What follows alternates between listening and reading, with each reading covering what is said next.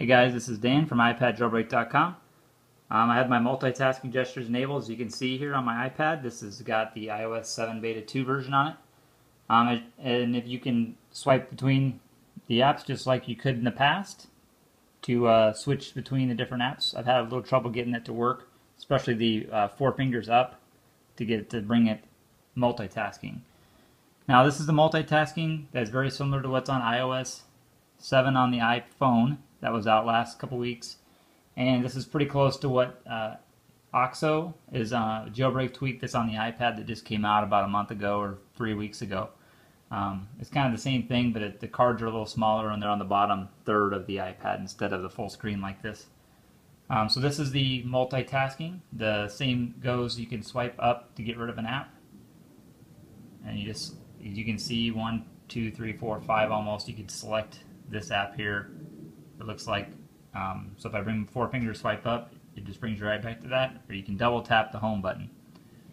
So again, just swipe up to get rid of an app. Make sure you wait a second on it and grab it and hesitate, and then you can close out apps that way. So it's a little bit, it doesn't quite seem as intuitive to do the four finger swipe up, because usually it just come up a little bit instead of it wiping out your whole screen, but I have trouble getting it to actually function.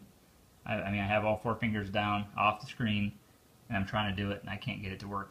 Same thing with the sideways swipe. Sometimes it just doesn't work. So, but anyway, hopefully they'll get those bugs worked out, because I did enjoy using the multitasking gestures. So, double tap the home button, bring up your multitasking. This is probably one of the better features on the iPhone 5 for the multitasking. A lot better, improvement, a little bit more. You have a screenshot of what's going on. All the screenshots are in landscape. I've been running my iPad in landscape for a little while now. If I turn it, it does not change all of the screenshots, as you can see.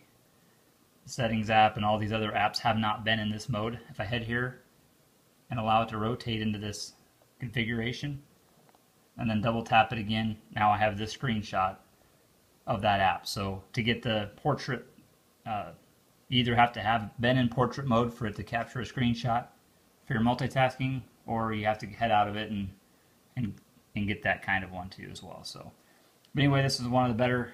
I mean, it's a little bit buggy still trying to rotate between landscape and portrait mode, but overall it's pretty nice. Just like on the iPhone, it's a lot bigger.